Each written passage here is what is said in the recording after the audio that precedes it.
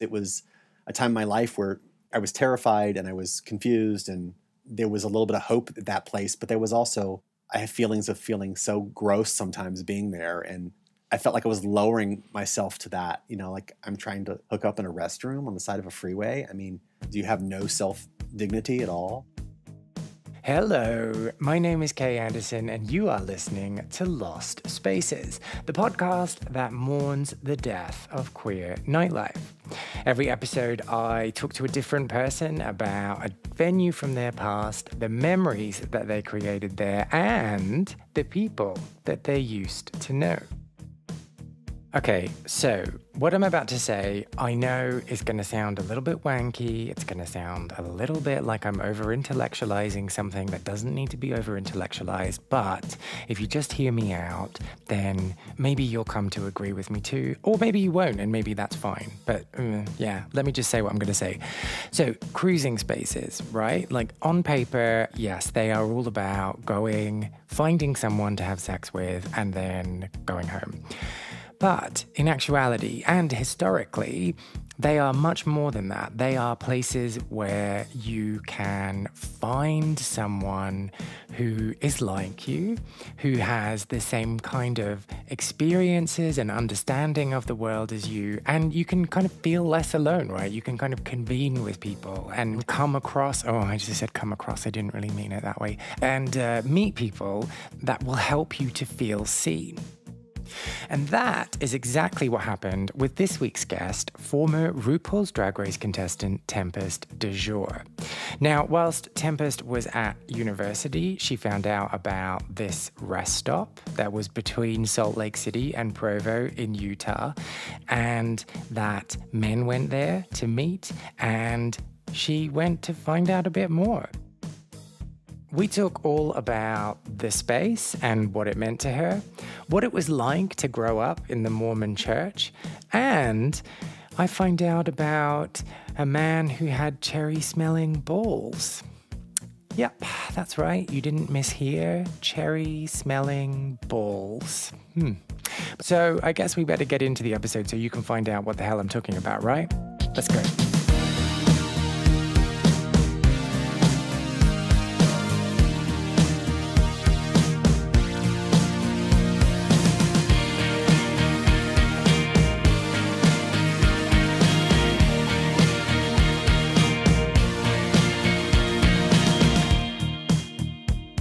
So, does this place have a name? It doesn't, that I'm aware of. Did you ever refer to it as anything? The rest stop on the side of the freeway? It's not very catchy, is it? No, I mean, there really wasn't a name. It was just a place you stopped and used the bathroom, used the restroom. So, if it didn't have a name, how did you find out it existed?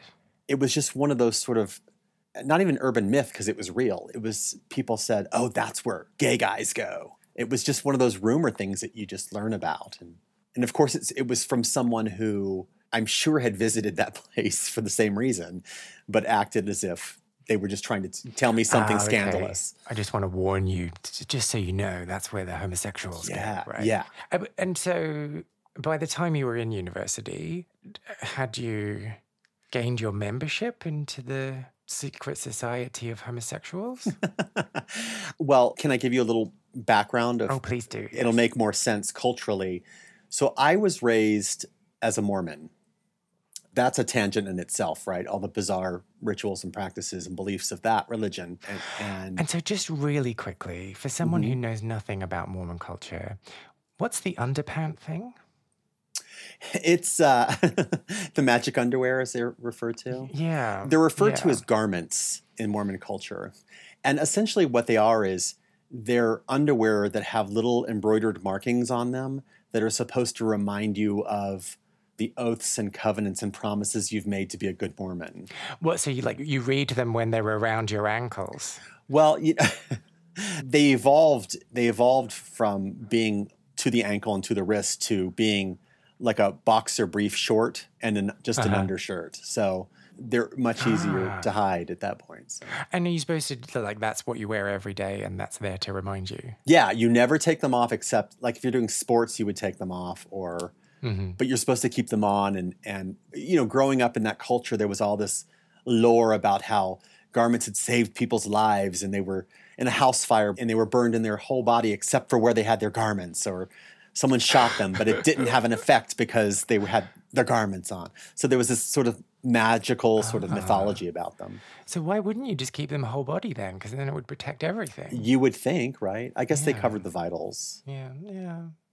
Anyway, sorry, I've taken you off. So there was a whole culture. That's what you were trying to tell me. Yeah. So what a lot of people don't understand is when you're a part of that, it's a culture in itself. It's not just you go to a church service once a week or on holidays. No, it's every day. All your friends are Mormon. Everything you do is Mormon. We went to Mormon religion classes every day before high school at 5:30 in the morning. And then we had religion classes at school and at university. It was Brigham Young University is the biggest private university in America. And it's owned and run by the Mormon Church. So everything was that culture. And the school it was huge. I think there were 40,000 students and everyone was Mormon. Everyone that lived in that community, in that valley, in the part of Utah was Mormon. So it was a bubble that we lived in of that. So anyone who also knows anything about that culture and that religion knows that they are vehemently opposed to anything gay or to any kind of equality or acknowledgement of gay people having the same rights. So all this was very secretive, and having even gay feelings and expressing them openly would get you expelled from school. You would be expelled. And there were a special police force on campus that were secret, that were plainclothes people that would go to the restrooms and go to try to find the secret gay people and expel them. And it's so crazy Nazi sounding, but it was all true. And Brigham Young University famously did electroshock therapy on gay people in the basements of a building on campus, where they would put electrodes on your genitals and then show you gay porn. And if sensed arousal, they would shock you. And they did lobotomies on gay people in the 50s and 60s in this town. Oh, wow. It's really disturbing. And I wish there's a couple small documentaries about it, but I wish someone would really expose it. And so then if we go back one more step, when did you first have an inkling that you might not be heterosexual? Very, very young. I remember my grandmother used to get probably 7, 8, 10 years old. We have this horrible gossip rag called the National Enquirer that you buy when you're checking out of a grocery store. It was all gossip, newspapers. And I would take them from her and cut out the pictures of the cute men and keep them and hide them in my bedroom. And that was very young, so... Do you have any examples of who the cute men were? You know what? I remember being obsessed. There was an actor named John Eric Hexum, and he was this sort of strapping blonde sort of Adonis of a man. And he only did a couple films in the late 70s, early 80s, and then he died on a movie set, I remember, tragically. But I don't know why I was obsessed with this guy, but I was... when I was young. So I would look for his pictures and cut them out and secret them away. Should I ask this question? Yes, you should. Ask this question. What did you do with these pictures? I would just look at them. This was before puberty and before, you find ways to express your feelings. But I also would get these catalogs from stores, and I'd go to the underwear sections of men in underwear and tear the pages out and, Classic. Yeah. I mean, it's nothing that a lot of people haven't done or do. But anyway, so you were cutting out pictures from National Enquirer. Right. When did you make the this means this connection? That's a good question. When I was 11, 12 years old, I lived overseas in the Middle East. And I remember we took a holiday to Greece, and we were on the island of Mykonos. Say no more. And I knew nothing about what gay meant or gay was, but I remember seeing gay men and just whooping it up and partying and having a great time on Mykonos. And I just remember thinking, God, that looks so fun, and how amazing that would be to be part of them. And that's when I started to make a connection about the way I felt and hoarding these underwear pictures and what that might actually mean. Because I still didn't feel, at that age, I wasn't feeling sexual about things necessarily. Yes, yeah. So you had this epiphany in Mykonos. How many years before you were like, I need to do something about this? Within a year, there was a boy that went to my same Mormon church, and we were the same age. He was maybe a year older than me, but he was well into puberty and I was just beginning. And he instigated our first physical experience, which was, which I look on fondly now. It was like a fun, interesting way to like experiment and learn. But how did it happen? How did he initiate it? You want me to tell you honestly? Because this is so weird. It's a little embarrassing because it's so funny. We used to have these markers, these colored markers for coloring. Each color was a different flavor or scent. Like one smelled like grape and one smelled like cherry and one smelled like lemon. Yeah. And he goes, do you want to smell my cherries? And he had drawn red cherries on his balls. And being naive, I was like, sure. So he whips his pants down and shows me his cherries. And thus began the fruit basket experiments. Yeah. And you've never been able to eat cherries ever again. Oh, I love cherries. Still one of my favorite flavors and scents. You weren't expecting that, were you? And then it just naturally like evolved from there. Yeah, it was like, oh, I'll touch your cherries and I'll touch everything else. And yeah. And that went on for like almost 2 years. We would sort of secretly get together.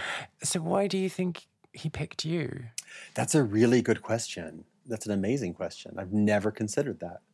I don't know, because my older brother was there too when that first incident happened. Wait, what? Wait, you sniffed someone's balls in front of your brother? No, I just looked at them and just sort of like, you know, as you do. Yeah, in front of my brother. This just gets weirder. Yeah.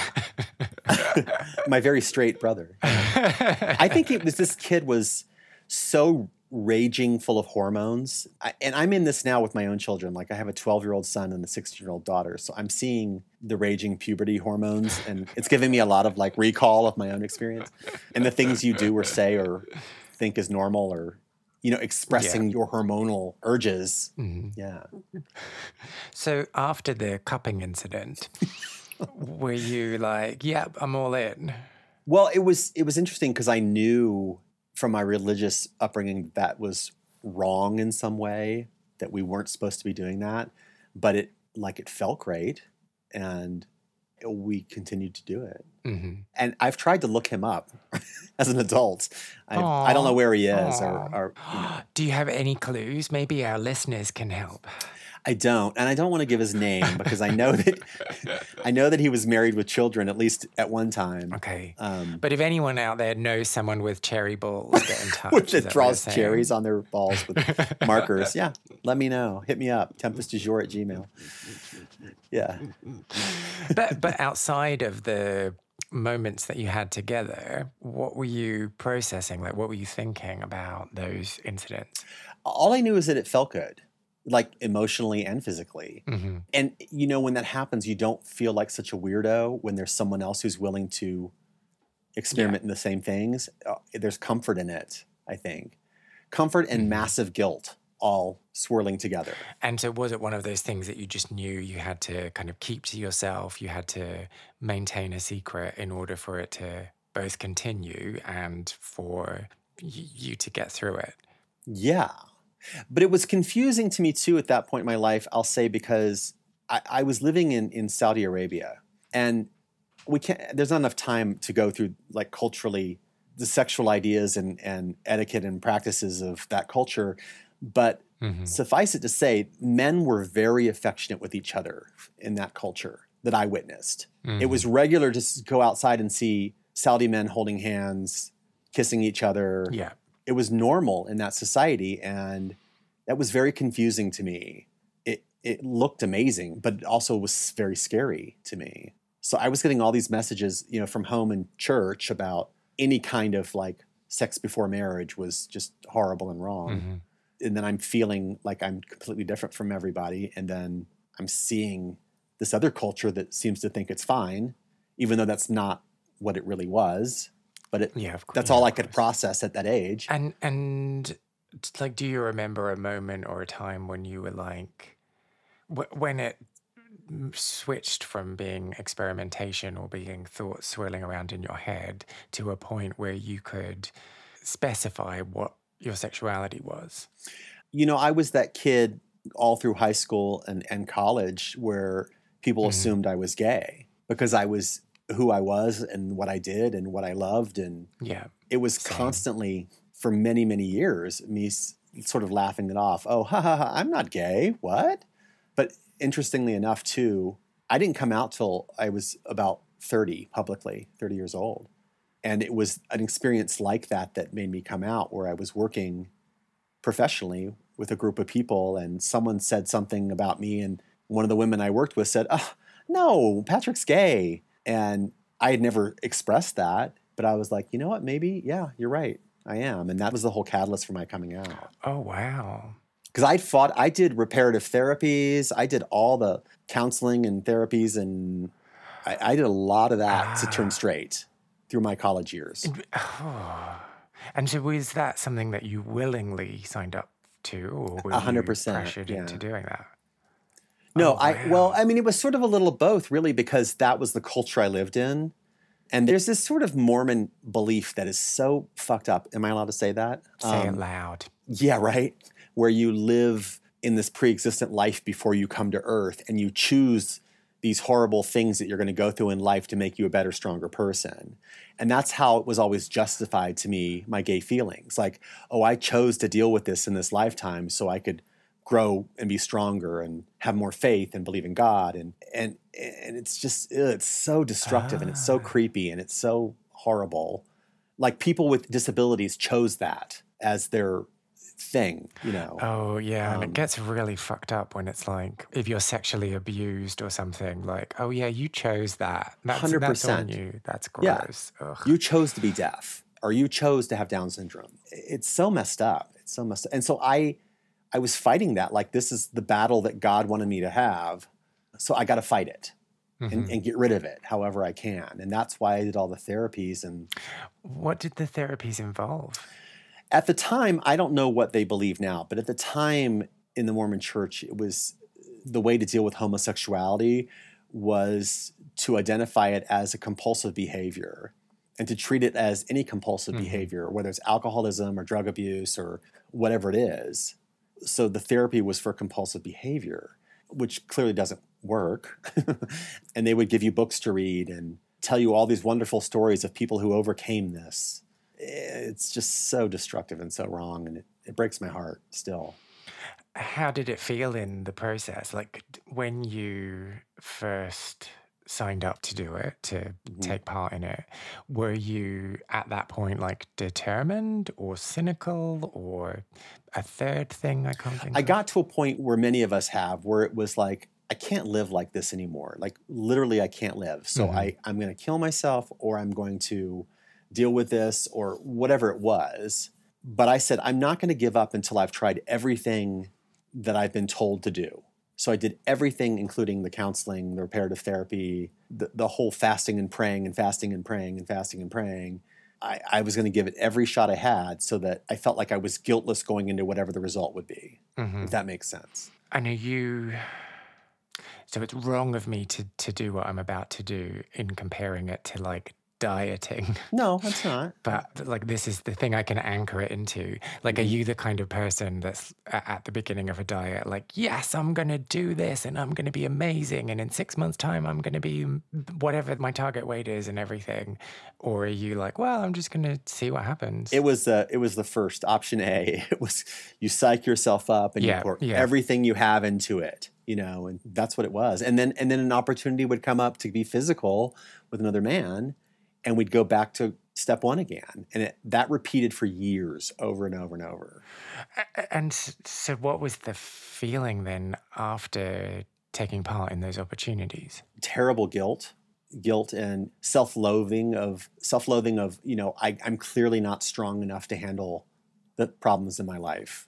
I'm clearly not good enough. I'm clearly not worthy enough to have good things or be a good person. It was incredibly lonely and dark time of my life because I couldn't talk to anyone about. I mean, I talked to these counselors, but I didn't dare talk to my family or friends, or everything was internalized. for many years. Oh, okay. So nobody knew that you were taking part in this, or they knew but you didn't talk about it? Nobody knew. The person that you were talking to about it, did they have a relationship with your family, or was it No. at a time when you were, okay. Yeah, it was when I was away at university. So, and there wasn't just one, there was several counselors I went to and several different. And even as I left university and went to grad school and even into professional life after that, I still attempted these things. So. Oh, until you were 30. Mm-hmm. Oh. So what was that like then, in that moment of being like, oh yeah, you know what? Yeah. I remember very distinctly the first time I said it out loud to myself, and I felt overwhelming relief and great, you know. After that, I moved to New York City and started sort of fighting it again. I started going back to church again, even though I came out to myself. And this is really weird and this is really fucked up. But this was in the early 90s. And so I decided after a year in New York, and sometimes I would go to church and sometimes I wouldn't. And all along I'm hooking up with guys, right? Because I wanted to see what that was. And I wanted to feel loved and I wanted to feel those feelings. And I finally decided I just can't do this anymore. So I thought, and this is how like probably mentally anguished and mentally ill I was at the time. I decided I'm going to just have as much unprotected sex as I can in a short period of time. And my plan is to become HIV positive, develop AIDS, die a horrible death. And that'll show that Mormon church. And it's so bizarre to say it out loud. But that was my logic in my head. Frankly, you know, the church could care less, obviously. But that was my logic. Like, I'm going to kill myself with this. Yeah, it's like I'm going to be everything you said I am. Just watch me, right? Yeah. And during that time, one of my sister's college roommates had come out as gay, Mormon as well, from Mormon family. And he had gone to the front steps of his local Mormon church and shot himself and killed himself and left a note saying, this is wise because this church will not accept me, this church. And that had a huge impact on me. I didn't know him. I knew his sister, but it made national news. It was a big story. That deeply affected me. And it wasn't really until Matthew Shepard was murdered that changed everything for me. That changed my life. That's when I decided to fight. And what was it about Matthew Shepard's murder that changed things for you? I think I realized that could have been me. The situation he put himself in, I had put myself in 100 times. I don't know exactly more than that. I was so moved by it. I was just so moved by it. And so that was the catalyst. How did life change from there? As many people do or did, I went like the extreme other way. So it was the rainbow stickers on my car and there's T-shirts and short shorts. No, we never did that. But yeah, it was all that. And I came out to my parents in a weekend. I remember driving home to where they lived, and I could not wait to tell them. You know, when I came out to them, and it was life changing for me. So you couldn't wait to tell them. What happened when you told them? I remember I literally drove home, walked in the door, and my mother was standing inside. And I said, Mom, sit down. I'm gay. I mean, all in like a minute. You know, it was very quick. Did you let her sit down first, or did you just say, sit down, I'm gay? I did. I said, sit down. She sat down. I said, I'm gay. She said to me something like, well, you're still the same person to me. And then she got up and walked away. And I know she got up and walked away and cried. I'm sure she did. And then my father, who's passed away now, but he came home about 15 minutes later, and I was still sitting where I was with my mother. And he walked in, and I said, Dad, I'm gay. And he looked at me and said, well, don't give up hope that you can't change. And I said, at this point, I've tried it all, so there's not really going to be a change. And he walked away, and that was the end of it. Done. I felt amazing. Yeah, what a huge weight off to say that. Because I was their one child. I had 3 other siblings, and I was the one child that had stayed stalwart Mormon. My siblings had all sort of gone away from the church. I had, stayed in and done everything I was supposed to do as the perfect Mormon kid. So, and this swing of the pendulum to uber gay, I know you didn't say uber gay, but that's what it was. I'm going to call you uber gay. Was that like a replacing like for like? I think I was just so excited to sort of turn a light on in my life. I felt like I'd been in the darkness for so long, and now I had something to believe in and something to fight for and something that wasn't the Mormon church. That was my whole life. And this was way back before there was equality of anything, you know. Yeah. We were still fighting for our right to not be fired from a job just because we were gay. And I went to marches on Washington, and I supported all the local charity events. And it was something to believe in that I felt like I could do for good, I guess. Did you get like really obnoxious with your gayness though? No. I was never like, I was never that guy, but. Oh, that guy. I've just known so many of them. I know. The only thing I did that was a little obnoxious was I'm a big man. I'm 6'6", just flat-footed. And I'm a big guy. I've never been skinny. And I remember we'd go to like gay pride parades, and there would always be the protesters. And I would just use my body to block them. I remember because I'm like, I'm big. What are they going to do? There's cops everywhere. They're not going to assault me. So I would go and stand in front of them, or I would go stare them down in their faces and try to be intimidating because I was like the big gay guy. So, which was kind of dumb, but. No, well, I mean, that's power, right? That feeling of power. Absolutely. Speaking of trying to look intimidating, shall we talk about the nameless place? Sure. Maybe I should explain what I just said.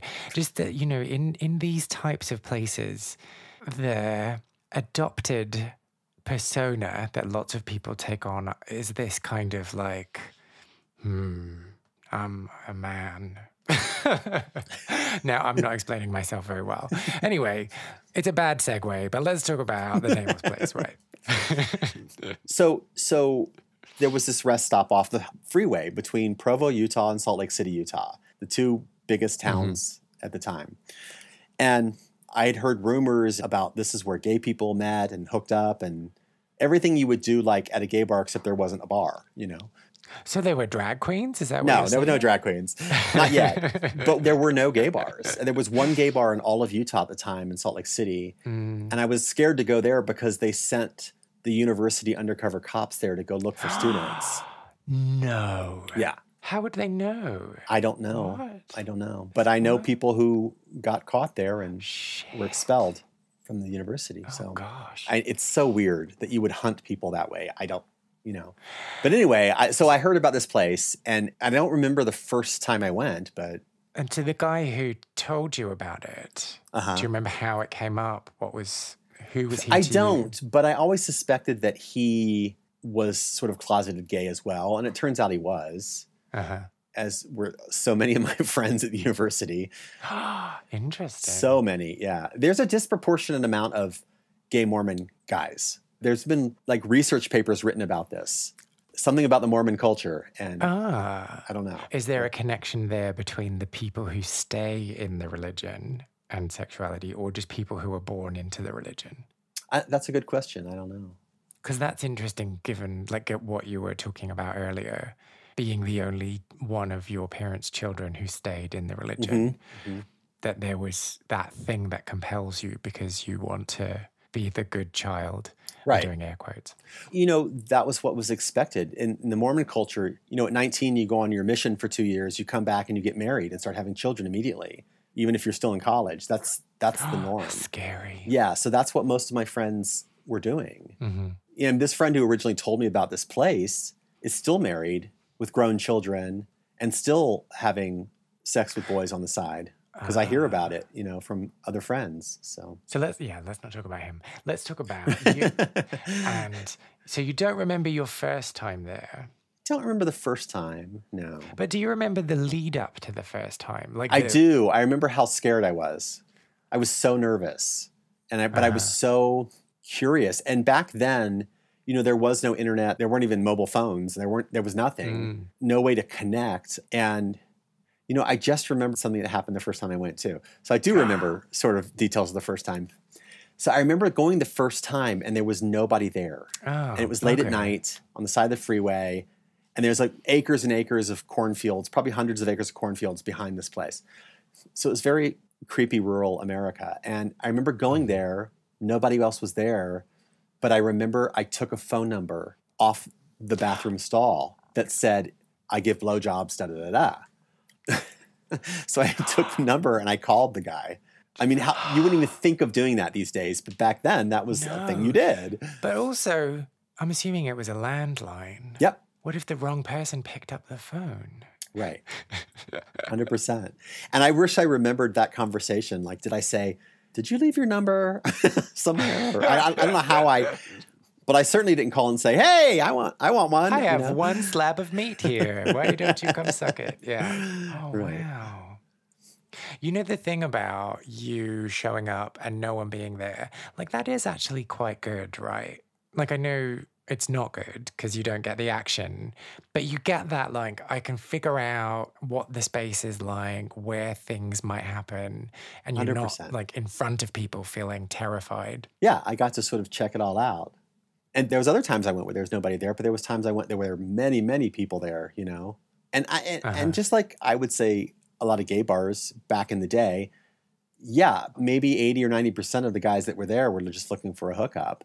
But there were men who were there who just wanted to see there were other guys like them, maybe talk to someone. And I mean, certainly many of the men I met there were married guys who wanted to talk or wanted whatever they wanted, but it's a real cross-section of people. What did they talk to you about?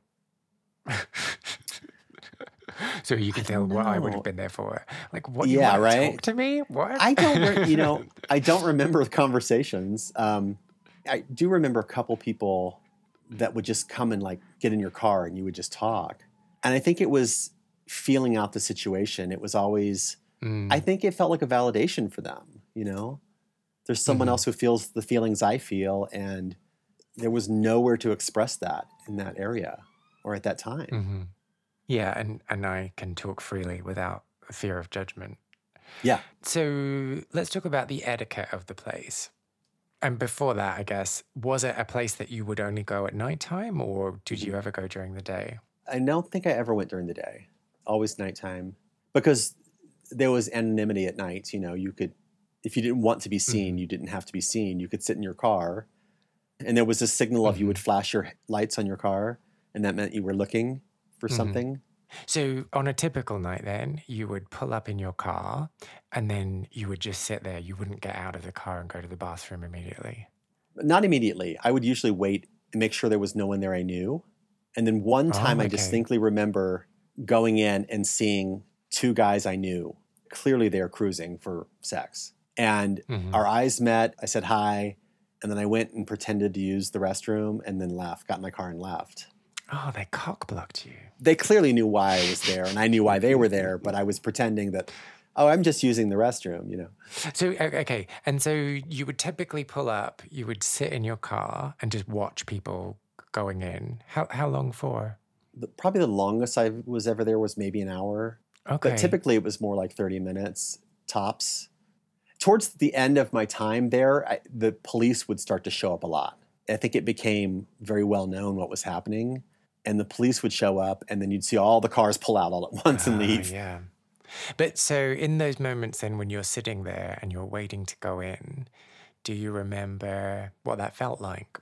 It was a complete adrenaline rush, I think, of a mixture of fear and anxiety and also like excitement of you didn't know who you were going to meet or who you were going to see, or it could be anything. It may be you never talked to anyone that night, or it may be... I remember having a great conversation once with a guy from the university, and we just really talked about having to deal with these feelings and no way to express them. And it was incredible. It was the first time I was being acknowledged, you know, that part of my life of oh, there's someone else that feels the same way as you, who's in your exact same circumstance. And there's also that thing about the freeness that you can embody when you're talking to strangers. 100%, yeah. Knowing that I would probably never see that person again. There's great freedom in that. You can just be totally honest. And you can also be completely dishonest and be whoever you want to be. So who came out then in those moments? I remember trying to hide a lot of details of my life, and I'm sure I changed details. I always made up a name. I never gave my real name. What's your fake name? Oh, it was just different all the time. Probably every time it was. Mine is always Ben, so just in case. Oh, I like that. Just in case you want to know. Nice. That's my go-to. Okay. Very often I would use my friend's name, who was the one who originally told me about the place, the one that was married in the closet. I used his name a lot, which was David. Well, you didn't come up with like elaborate stories then about who David was. It was just like, oh. No, oh, I would, yeah, I'm a student at the university, but I would make up a different major than what I was actually studying. Or yeah, I think I'm not able to think on my feet fast enough to come up with like lots of lies. So I think I just don't answer questions instead. Just kind of like change the subject when people are trying to find out stuff about me. But so in your car, like, how did you know, oh, I'm going to get out now and I'm going to go into the bathroom? I mean, sometimes you would see someone go in who you were just very attracted to, and you would just sort of follow them in. And there were times I remember sitting there and the entire parking lot was full of people, but no one was going in. And so I remember being like the first one to go in, and sure enough, you'd hear that door open a moment later. Someone was waiting for someone to start, Yeah. And so then what is the etiquette once we get inside the bathroom? What happens? Let's assume that there are other people in there. What do you do? There were 3 stalls. There was sort of a stall with a toilet, another stall with a toilet, and then like a urinal on the wall. But the stalls only came like mid-torso height. Okay. So you could very easily stand at a toilet and look over at someone else. Wait, what? A toilet? Wait. So it didn't have a door that covered. No. So if you really had to go poo, someone would be watching you poo. Yeah. That's really bizarre. Is that common? It's common in America in places where they don't want stuff to happen in the bathroom. That's sexual. More commonly, what they do nowadays is they cut the bottom off. So there's about 2-foot space from the floor to the top of the door, so they can see if there's more than one set of feet in there. But what they don't realize is that gives access between stalls, 100%. I got to tell you this once. I don't want to forget to tell you this story. And this was possibly, I believe, the last time I ever went there. I was in Salt Lake City doing something, and I was coming home, and I stopped off at the rest stop. And I went in, and there was a guy standing in one of the stalls, clearly cruising. And so I went in the stall next to him, and I really did have to pee, so I was peeing. But I wasn't also opposed to what else might go on. And he looked over and like to the point of grabbing the wall and physically like looking over at me. And at that moment, a police officer walked into the restroom and arrested him and said, "Are you okay? Is he bothering you?" I said, I'm just peeing. And they took him off. They took all my information. I got a summons to appear in court and testify against him for whatever crime that was. I never showed up to court. I didn't want to be involved. And to this day, I feel horrible about that because I was just as guilty as he was, really. And I played it off like he was harassing me somehow. I didn't say that. I just was like, oh, I'm just trying to pee, and he's looking over. Yeah, I was terrified. Are you kidding? No, of course. Yeah. The whole situation's so shit, but that poor guy. And he wasn't doing anything but looking. But he got, I remember reading the crimes that they were charging him with, and they were terrible. Like he had like sexually assaulted me or something. Were there any other times, because you said earlier that near the end the police were showing up a lot, were there any other times when you were there when the police turned up? I would just drive away like everybody else. If they pulled in to the car park, I would leave immediately. So, but never any other times where I was actually in the little building itself where police came in. No. Oh, that's lucky.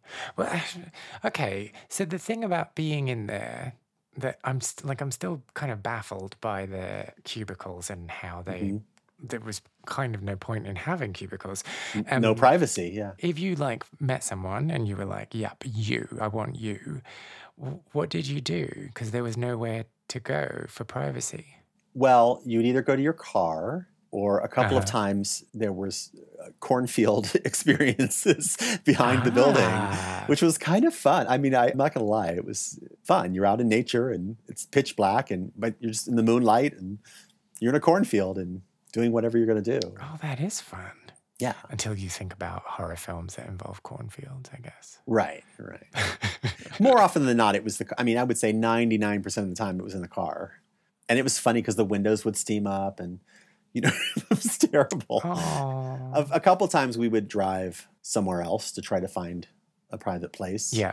Again, that wasn't always a sexual encounter. It was sometimes just talking or just getting away from that location, you know. Oh, but how annoying when you go to all the effort of driving away and then they're a bad snogger. And so, do you remember, like, the last time you went? Or do you remember making a decision to not go again? I'm almost positive that the last time I went was that time I just described with the police coming in, arresting the man. Mm-hmm. And it was sort of at the end of my time at university anyway. So I moved away. About 3 years ago, I was driving through that area and I drove by because I wanted to see if it was still there. And it was, they were torn down, they were gone. Aww. It's an interesting, like, sort of love-hate, fondness, and spite for this place because it was a time in my life where I was terrified and I was confused and there was a little bit of hope at that place, but there was also, I have feelings of feeling so gross sometimes being there, and I felt like I was lowering myself to that, you know, like I'm trying to hook up in a restroom on the side of a freeway. I mean, do you have no self-dignity at all? But that was the only option. And I'm going to sound like the annoying dad now, but I just wish young people could understand what it was like. What is it that you wish that young people knew? Not to take for granted what they have, and to also maybe be respectful of the people who made it possible for them to live openly and freely. When I was on Drag Race, I was the oldest contestant at that time that had ever been on there, and was a lot of articles written about ageism, and especially in the gay community. And I still get that a lot. I'm the butt of all the old drag queen jokes, and that's fine with me. I'm proud of my age. But there's a huge amount of disrespect, and it's not just gay culture, it's Western culture in general that's ageist. But I just feel like giving credit where credit is due. There were people who, way braver than I could ever be, that paved the way for us, you know, made it possible for us to feel comfortable to be outside and march. And, you know, pride parades now are who has the cutest outfit. They're not political like they used to be. They used to be about politics and we want rights. And I never want to go back to that. I hope no one ever experience that again. So, okay, all right. So let's not dwell on ageism and how strange it is and what's going on with people in their brains. Let's go back to this space. And the question that I have for you is, when we were setting this up and I told you what the concept of this show is, why did this space resonate for you? Why was this the space that you wanted to talk about? You know, I thought a lot about that because there are certainly many other spaces, drag bars especially, that inspired me and gave me life and hope and joy. But this is something that I had to come to terms with. And I think maybe 10 years ago, 20 years ago, I would never have brought this up because it felt like shameful to me that I would even admit going to this place. But it's part of who I am. I try to live with no regrets. And it goes back to that wanting people to understand and appreciate what they have. Saying that was a less than ideal place to meet people is an understatement, to say the least. But it was an important part of who I became and why I became what I did, and that I survived all that, and I got through the shame and I got through the darkness. And is that a Gloria Estefan song? It might be. But I think of it like, you know, you see these war veterans who are so old and they're so proud of the military service because they survived that horrible part of their life. And I'm certainly not comparing myself to military service, but that's what it feels like to me. I have pride now that I survived that, and that I wonder a lot about all those other guys who were there, whatever happened to them, and, you know, their stories. Did they ever come out? Did they survive? You know? And what did that space teach you about yourself? Well, for one, it taught me not to be judgmental.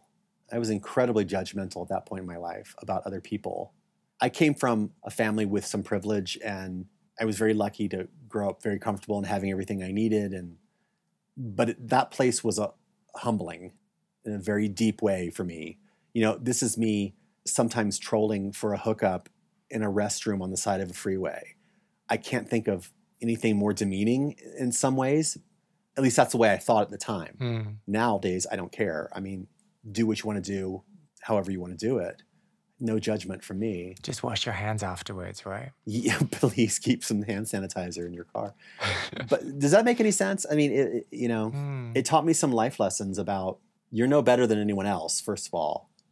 And you survived all that as well. Look at you now, If I could have seen into the future, it would have been amazing. But at that point in my life, I didn't even know if I would ever come out. I didn't know how I would ever resolve my feelings. Well, okay. So speaking of looking into the future, except we're not, we're talking about looking into the past. I'm really rubbish at segues today. If you could go back in time and run into yourself on that night, that first night that you ever went there, let's assume he's in the car. You go up to the car, you tell him to wind his window down. What advice would you give him? I'd probably say go away and never come back. Not just from this place, but from this state and this part of the world that you're in. Honestly, because it was such a closed-minded, conservative space and culture. It worries me. It makes me sad. The suicide rate in gay Mormon kids is 5 times the national average. Oh, shit. And the national average is 5 times bigger for gay kids in general than straight kids. So it's a terrible problem, and it just breaks my heart. I would tell me to go away.